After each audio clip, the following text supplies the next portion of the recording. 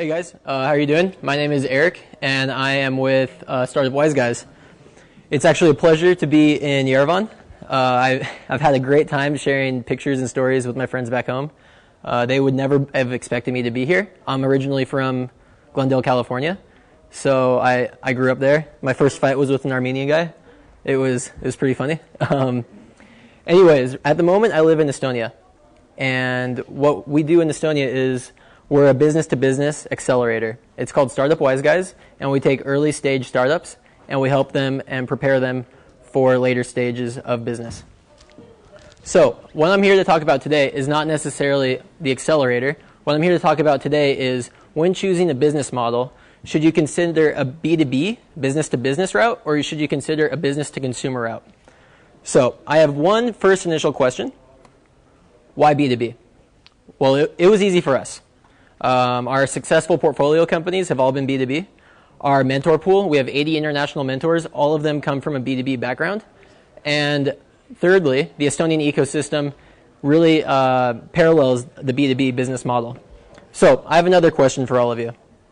How many of you bought one beer this weekend? One beer. One beer? 2 beers? 3 beers. Maybe not you, maybe because you were organizing the event. But maybe last weekend you had a few. No, I just one. Just one. Okay. Good answer. How many of you purchased an app this weekend? Actually paid for an app? One person? 2 people? 2 people bought an app. So, why B2B? How many of you got a free app?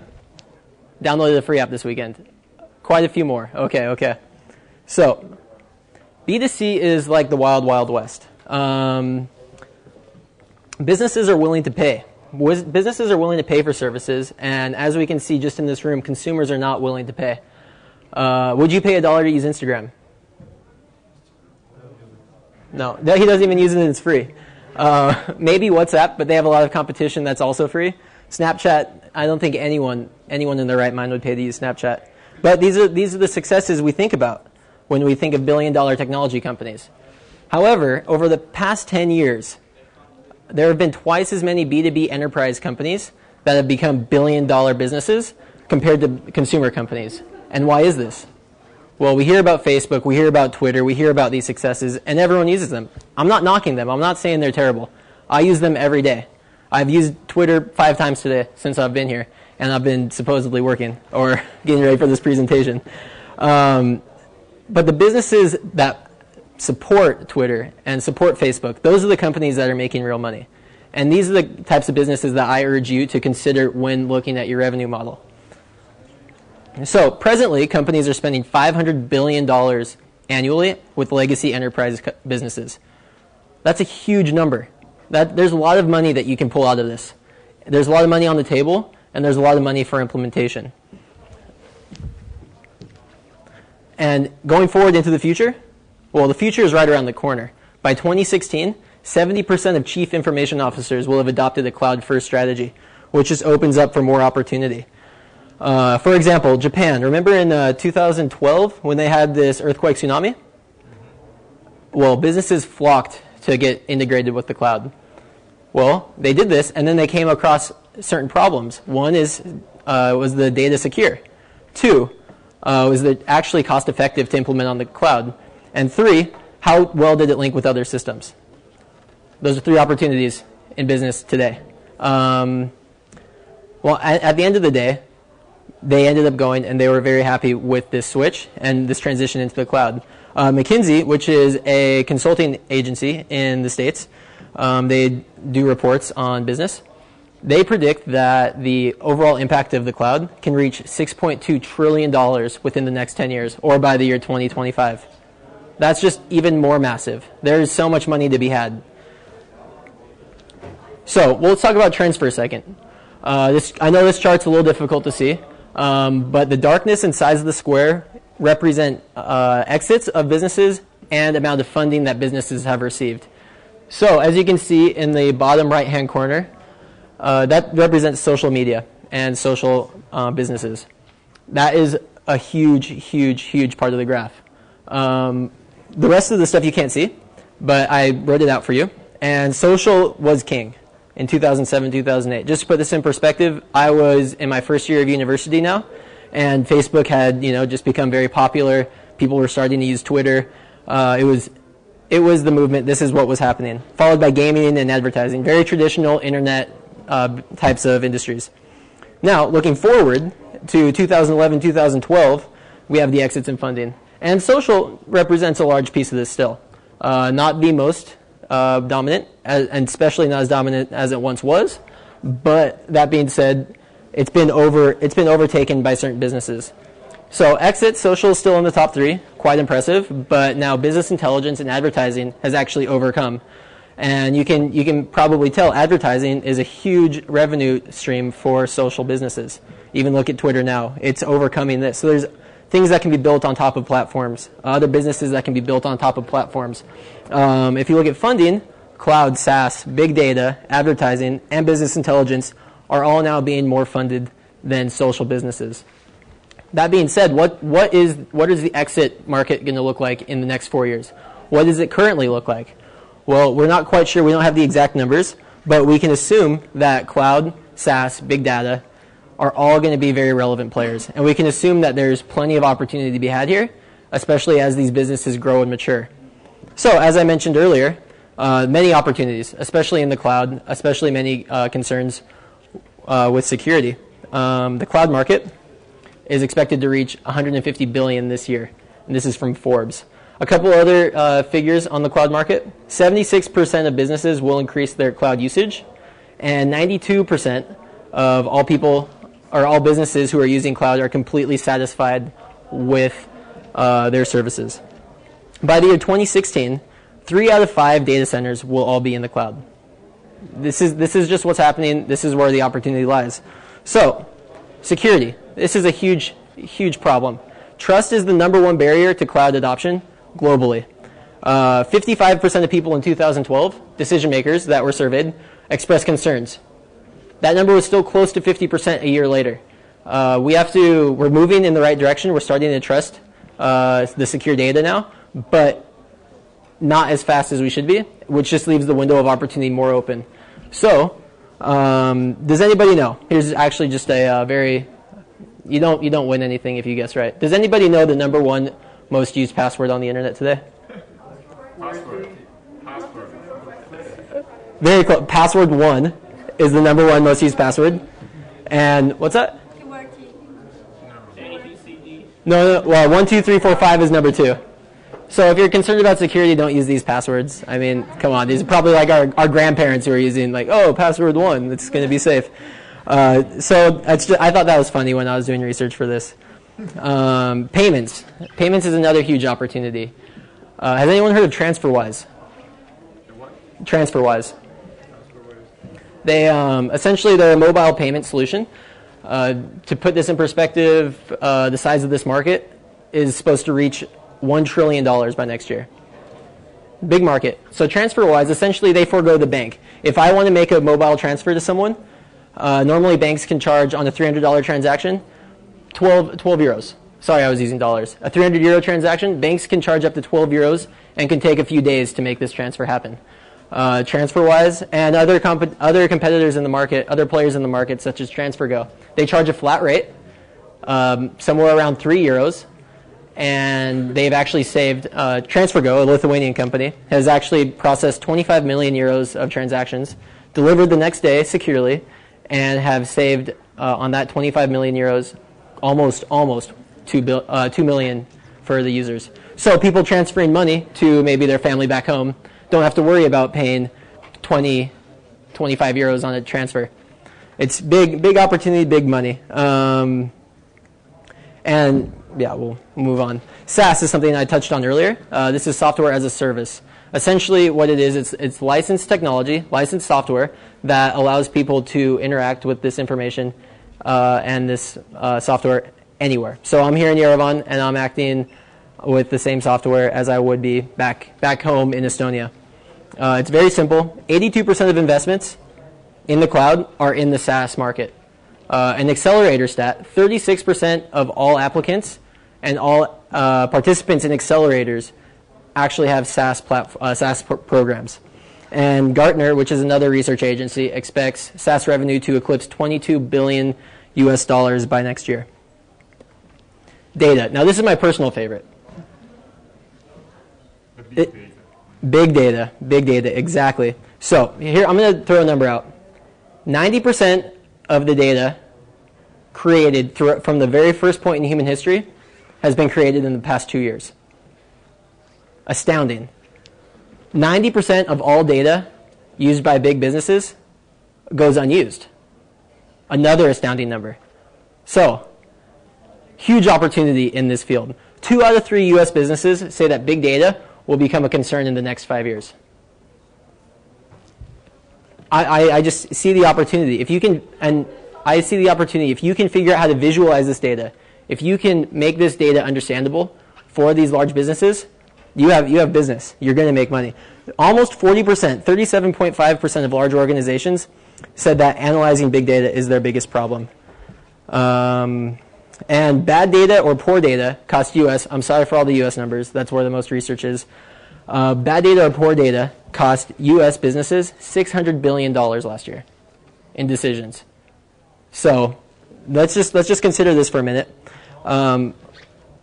Another astounding number, or another obvious hit in the face, is social data. So all the information that we're putting on Twitter, all the information we're putting on Facebook, all the photos we're uploading, all these hashtags, all these every time you click login with Facebook, you get all this information. All these numbers are now being able to be analyzed. And companies, 2 in particular, have capitalized. So one company, Topsy, it's social analytics, and they just sold to Apple for $200 million. And listen, I mean, it's not like the $17 billion that Facebook paid for WhatsApp, but this is an actual business. This business actually generates revenue.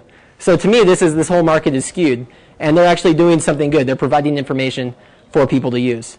This was also before this big rush of large acquisitions. So maybe if they held off for another year, they could have been closer to $1 billion. But this is an acquisition we don't even hear about because no one cares.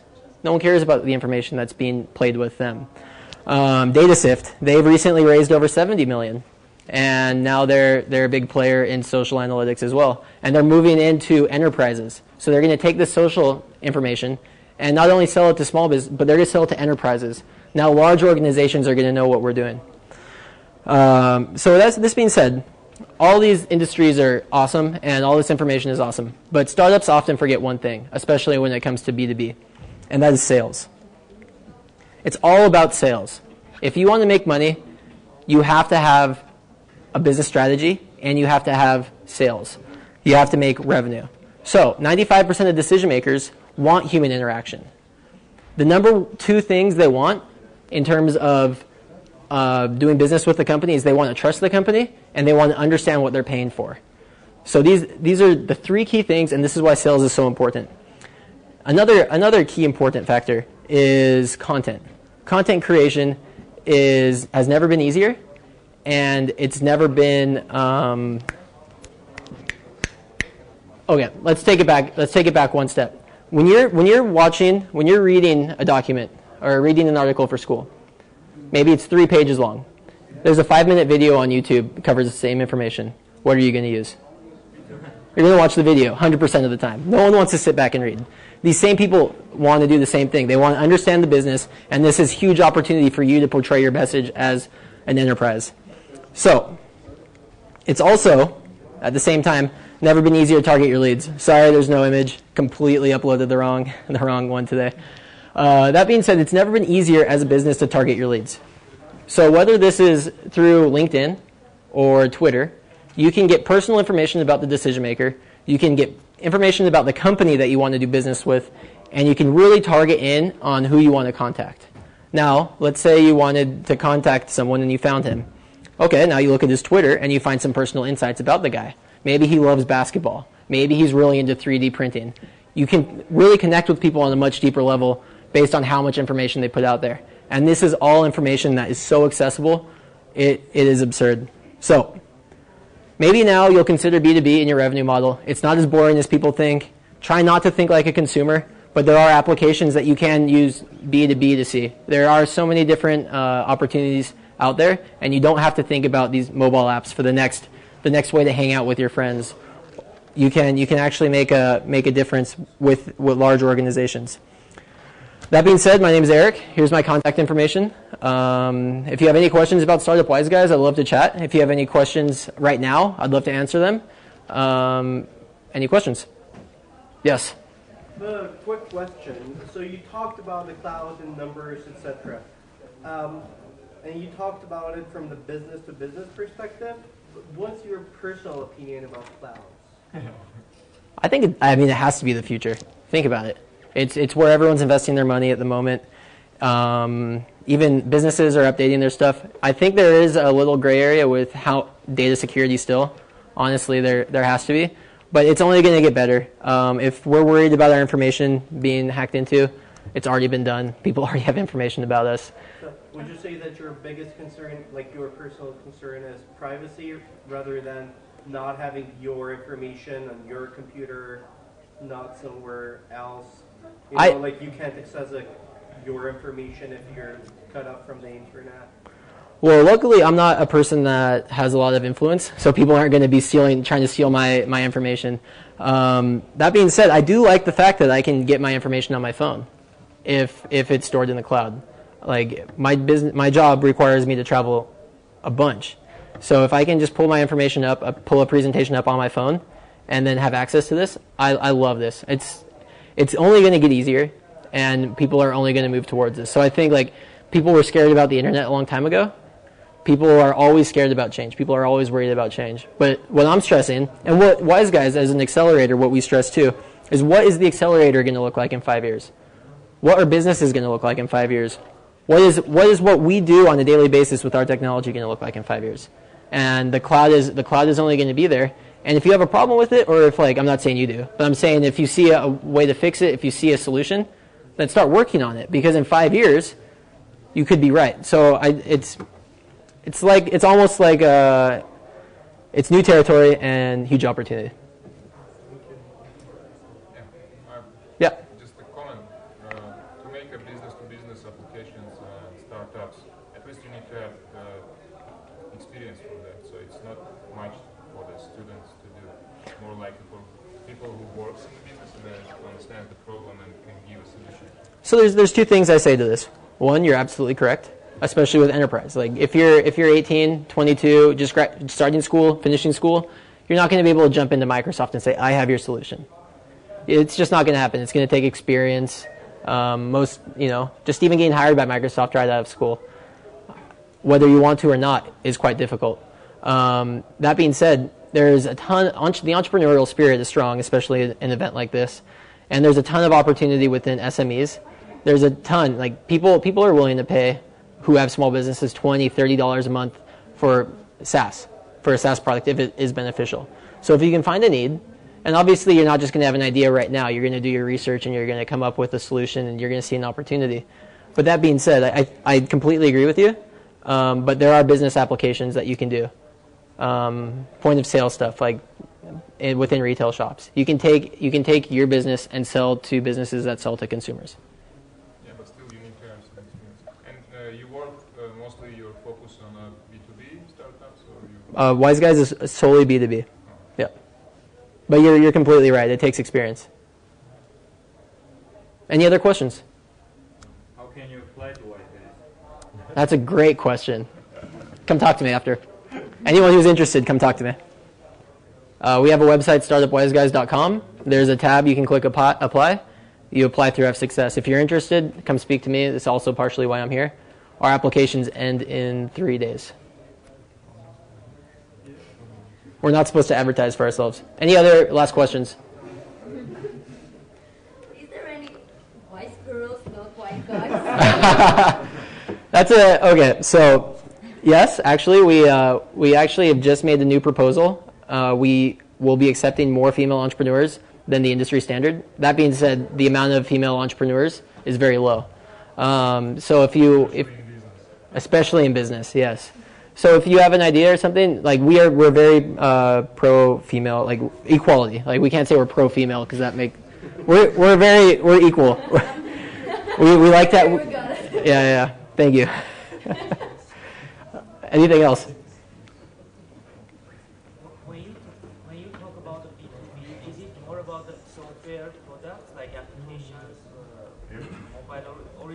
also about some hardware solution? If you have hardware and there's software tied to it, like most hardware, if you've made your hardware yourself, good for you. Like that's awesome.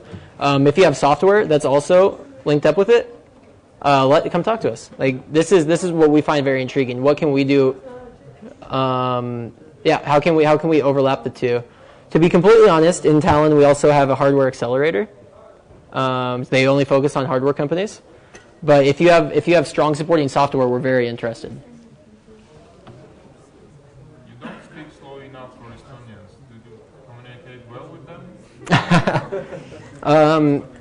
Sometimes I have to slow down, but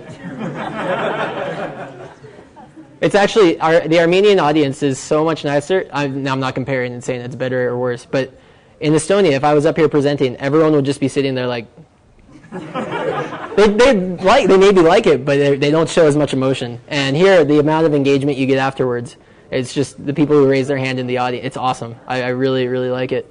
But it's a good. Especially if you will stay for after party, we can have beer. Yes. Yes. Two. Thank you.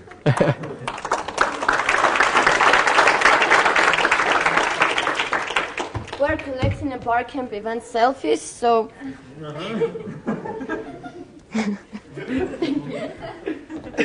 And now, Anna, you're up? Oh, later? Okay. Just kidding. Do you want my laptop still? oh yeah, we're presenting. You can start preparing. They're blocking the focus. Thank you very much. Thank you. A little sweaty up They there. will take it out, don't worry. Was that information useful? For me? Yeah.